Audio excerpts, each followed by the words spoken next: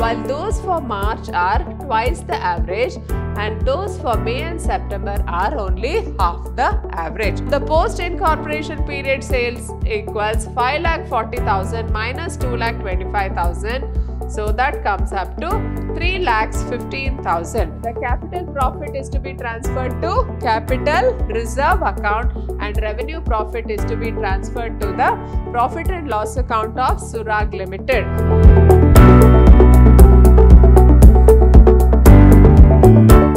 Hello everyone, I am Purnima, faculty in the Department of Commerce and Management, Vidhyaashram First Grade College, Temple of Excellence, MYSURU. Session 2 of Unit 2. Here we will be working some more problems on profits prior to incorporation.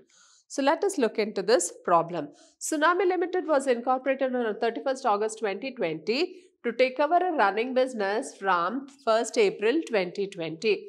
The profit and loss account of the company for the year ended 31st March 21 was as follows. Now they have given us the profit and loss account here. 2 salaries 25,000, directors fees 6,000, rent and rates 8,000, depreciation 18,000, interest on debentures 9,000, preliminary expenses 2,000, carriage on sales, discount allowed, interest paid to vendors, net profit carried down. Then by gross profit by transfer fees. So the total for both the sides is 1,20,000. In continuation of the problem here, the total sales for the financial year is rupees 5,40,000 and it is ascertained that the sales for April, June and December are 1.5 times the average monthly sales of the year, while those for March are twice the average and those for May and September are only half the average. So you have to make a note here. So for April, June, December, they are 1.5 times the average. Okay. Then for March, it is 2 times the average, and for May and September, it is only half the average. So ascertain profit prior to incorporation and post incorporation. So after making a note of all this, we have to calculate the sales ratio. Now, we have the format here. So before just looking into the format, we will just looking into the working note here. So what does the working note tell us? The calculation of time ratio. So how do we calculate the time ratio? So we have 3 important dates. One is the date of purchase, the date of incorporation, the date of closing the account. So the date of purchase is 1/4/2020. Date of incorporation is 31/8/2020. The date of closing account is 31/3/2021.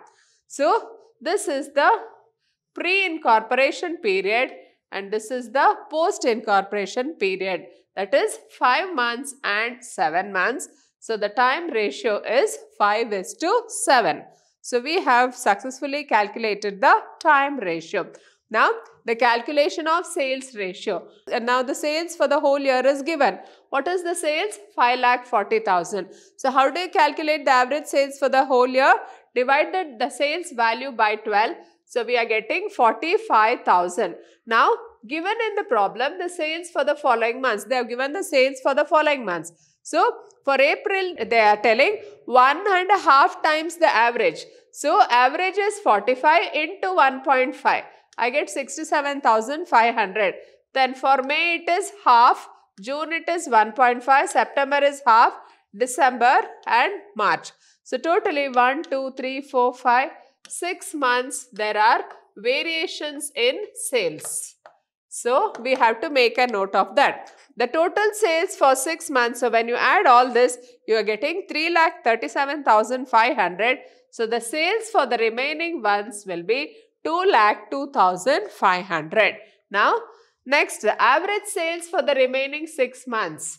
So, 2,02,500. You can skip this method also if you want. So, you have this April 67,500, May, June, July, August.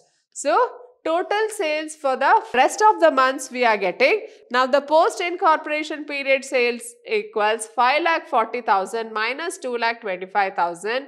So, that comes up to 3,15,000. Now you have a ratio here. So when you do the ratio, you get 5:7 as the ratio. Now we have the sales ratio. We also have the time ratio. Now we just calculate the problem here. So here we are writing first entry always will be the gross profit. The gross profit is given. Now what is the gross profit given here? 1,18,500. So that I will write here 1,18,500. So you divide it in the ratio of 5:7. So when I divide it, I get this number. Then share transfer fees. So that is an income to the company. So I just take it to the post incorporation period. So I get this number.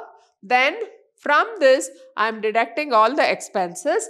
So all those expenses related to sales will be divided on the basis of sales ratio, and not related to sales will be divided on the basis of time ratio. Salaries, time ratio. So 25,000 I am dividing. How do I divide? So 25,000 into 5 by 12. So I get 10,417 and 14,583. Then director's fees, it will be directly charged to the company account. Rent and rates, it is time ratio. Depreciation again time ratio. Interest on debentures, it is a direct expense. So it will be debited to company's account.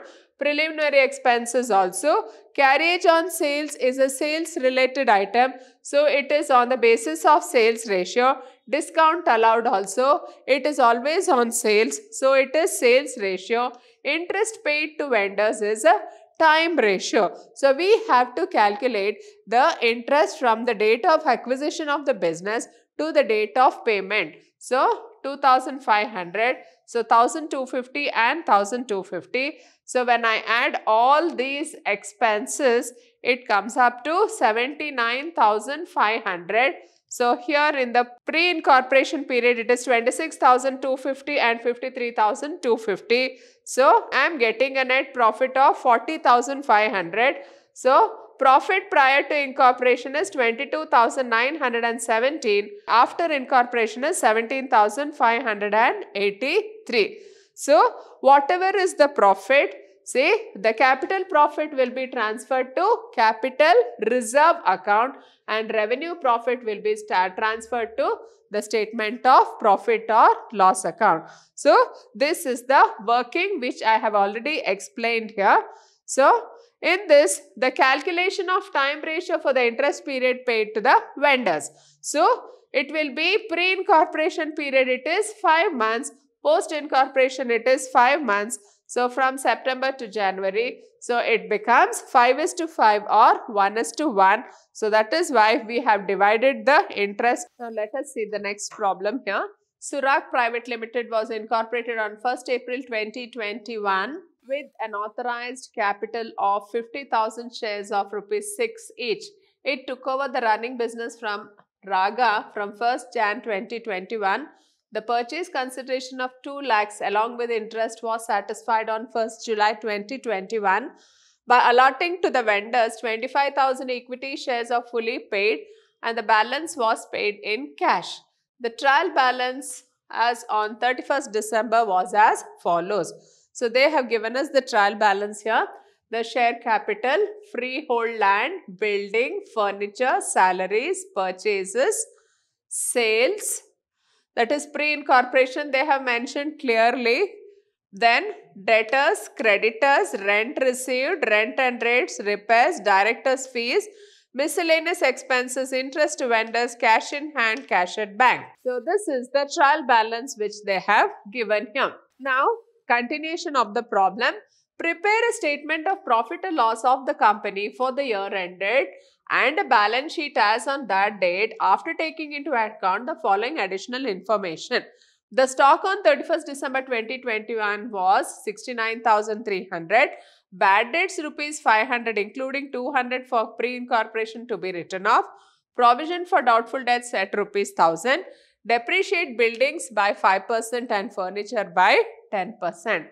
Now, we have the format here. Now, before writing the format, we have to find out the time ratio and also the we have to find out the sales ratio. So before we should understand that in this problem they have not given us the gross profit. So first thing is we have to do the trading account. So trading account for the year is 31st March 2021. So the opening stock is not given, purchases is given, total sales closing stock is given. So the gross profit is 57,000. Next, the sales ratio. It is clearly given that the total sales ratio is 2,27,700. So the pre-incorporation sales is 37,950. So the post-incorporation sales is 1,89,750. So it is 1:5 ratio. Then we will also have to calculate the time ratio. The date of formation is 1/1/21. Incorporation is 1/4/21. Closing account is 12. So 3 months and 9 months, that is 1:3 ratio. Now we will have to just write the statement showing apportionment of profit and loss between pre and post. So the gross profit we have just calculated, it is 57,000. It will be divided on the basis of sales ratio, that is 1:5. So 9,500, 47,500. To this we are adding the rent received. So rent received is 6,000, that is we are dividing it in the time ratio. So the total income comes up to 63,000. Here 11,000 and 52,000. Salaries are divided on the basis of time ratio. Rent and rates time ratio. Repairs 750. I am dividing it as 187 and 563. Directors fees also 2,800. Directly it goes to the post incorporation. Then miscellaneous expenses is shared on the time ratio. Interest on vendors, it is based on the time ratio of interest on vendors. So half and half. Then bad debts, it is actually they have given. Provision for bad debts will go directly to the company account. Then provision for doubtful debts also, it goes directly to the company account. So the depreciation on buildings, it is on time ratio. Depreciation on furniture also is time ratio. So when we add all this, the total expenses comes up to 31,525, and here the expenses comes up to 7,755 and 23,770. So the net profit is 31,475. So here again from this 11,000 I am deducting 7,755. I get 3,245. And from here, if I deduct 23,770, I get 28,230. So this is the capital profit and this is the revenue profit. So whenever we are given problems like this, so the capital profit is to be transferred to capital reserve account and revenue profit is to be transferred to the profit and loss account of Surag Limited. Next, we will have to find the balance sheet. Next, we have the balance sheet here. Surag Private Limited balance sheet on 31st December 2021. So, we have the liabilities on the left side, assets on the right side. So, on the left side, I have the liabilities. The first one is the share capital of 3 lakhs. Then, we have the 40,000 equity shares of rupees 6 each. Then capital reserves. So whatever is the capital reserve, I am showing it on the liability side. Profit and loss account balance also is being shown here. The current liabilities and provisions and the creditors. Now here we have the freehold assets, that is land. So building value is given. Deduct the depreciation, write the amount in outer column. Furniture also, write the amount in outer column. Closing stock is given. Debtors minus bad debts minus RBD. So write the amount in outer column. Cash in hand, cash at bank remains the same. So the total is 2,83,475. So in this way, we have to prepare the balance sheet. So all this I have already explained the working notes here, that is the trading account and the sales ratio. I have also explained the time ratio. So with this, we come to the end of this session. Hope you have all followed it. Thank you.